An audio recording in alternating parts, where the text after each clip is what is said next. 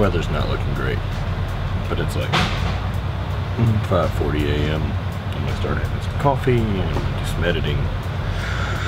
Maybe it'll pass. Probably gonna throw it right.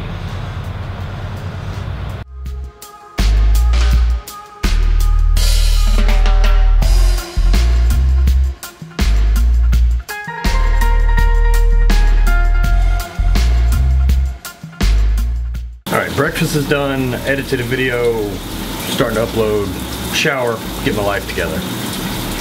Full day of throwing today, and then go to the airport because I leave Alaska at like 1:15 a.m. Not gonna be real cool. Thumbs up. Shower's got like two temperatures, scalding and goddamn frigid. This overhead lighting though, right? Looking Trap City. Trap City, yo.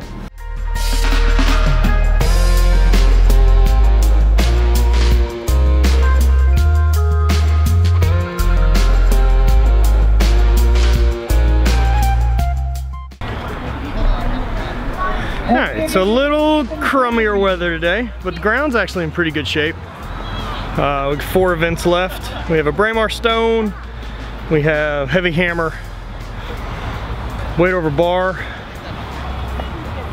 Lightweight for Distance, and a Challenge Caber? Yeah, that's what we got. How you feeling going into day 2, Nathan? Not as good as going into day 1. All the bad events today. Aww, boo. Probably time to get moving around a little bit. Mostly make the knee warm. I think we got some competition for who's having more. Took forever yesterday. So.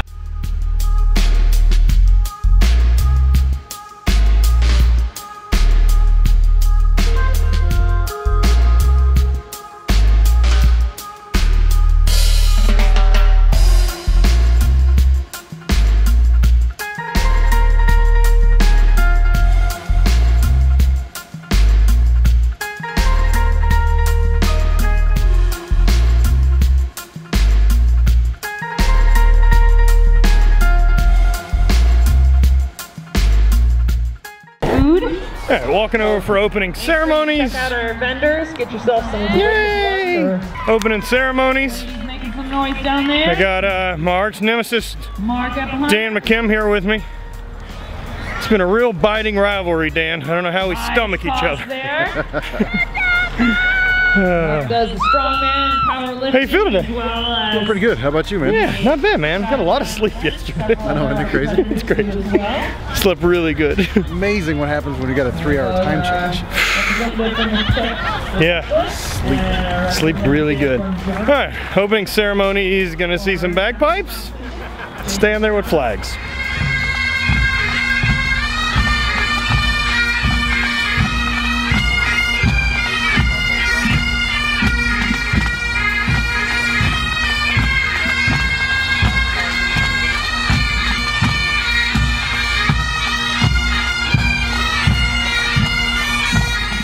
Just about time to get things cracking.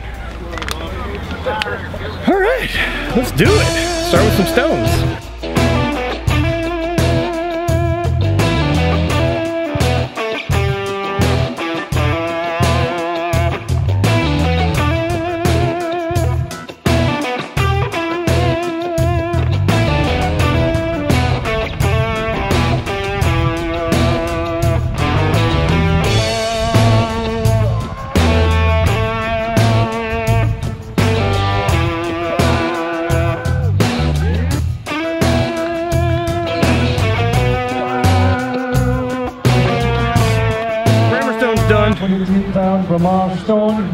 I think I got, I don't know, through 41.6, so that's good.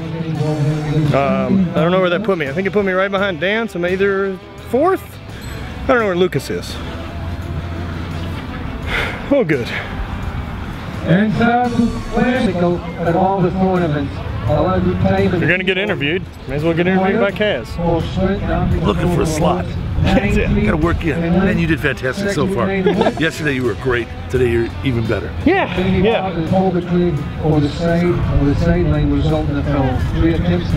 My guy Francis Bremner, he's a little bit wordy. You know, once he gets on a roll, looks like he's giving me a break. Matt, so tell me, second place. I know you're not satisfied with that. It's a little bit under your PR. How did it feel out there? Felt pretty good. It's a good push, but not quite enough to catch Dan right now. Gonna have to keep fighting. Make him be perfect, you know? Well, if you keep working on it, you'll be perfect. How about the next event, 28? 28's a good event for me. Go ahead and give her all she's got. Well, good luck to you. Yeah, cheers. This is fun. Yeah, it's good stuff. Alaska. You know it.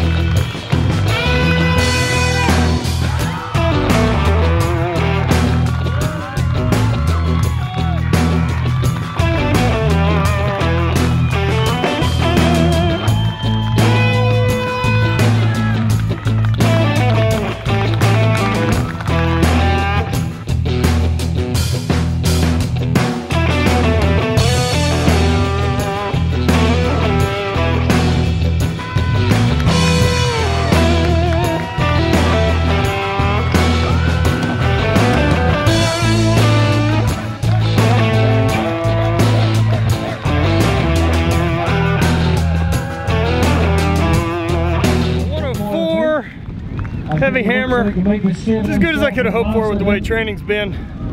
I'll take it.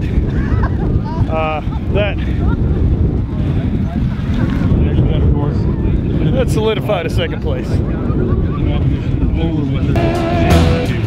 Weight over bar, last one.